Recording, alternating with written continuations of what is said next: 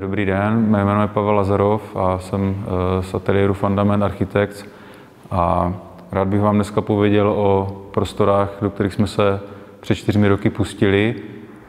Jedná se o administrativní komplex DEPO Brno, kde jsme před 4 roky se rozhodli, že investujeme do celé této nemovitosti a předěláme ji vlastně z klasických kanceláří na takové jako zajímavé industriální ateliéry, kde se budou setkávat kreativní profese.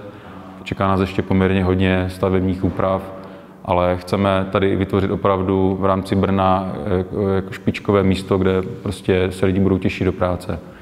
Hlavní koncept byl v podstatě využít tu strohost toho monolitu, toho původního betonu, který tady vidíte kolem. To znamená, všechny tady tyto konstrukce jsme vlastně otrýskali na beton, nalakovali, abychom všechny materiály prostě přiznali.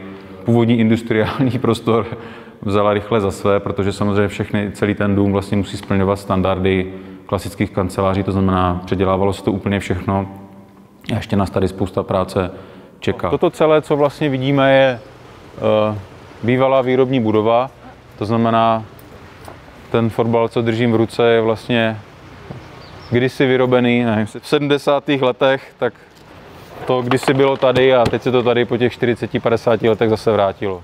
A toto je už náš vlastně finální, momentálně 3. ateliér za dobu našeho fungování, což je tento rok 14 let.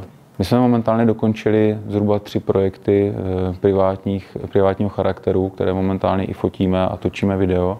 My momentálně máme rozjednané zhruba 2-3 domy, kde začínáme zpracovávat studii, to znamená, to jsou takové projekty, kde od klienta cítíme důvěru a kde je zase výzva zpracovat jako zajímavý jako příběh, to znamená od studie domu až po vlastně kompletní projektovou dokumentaci, až po realizaci.